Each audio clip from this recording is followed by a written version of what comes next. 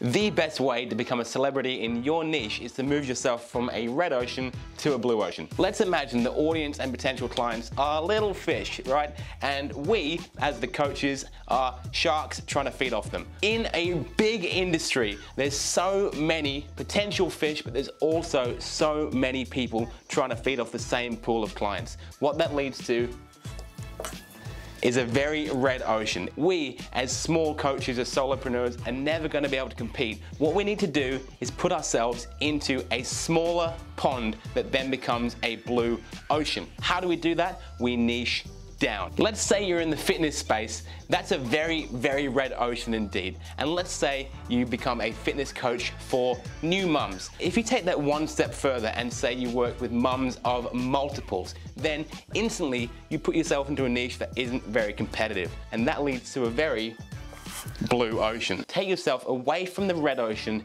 get into a blue ocean and become a big shark in a very small pond and therefore a celebrity in your niche.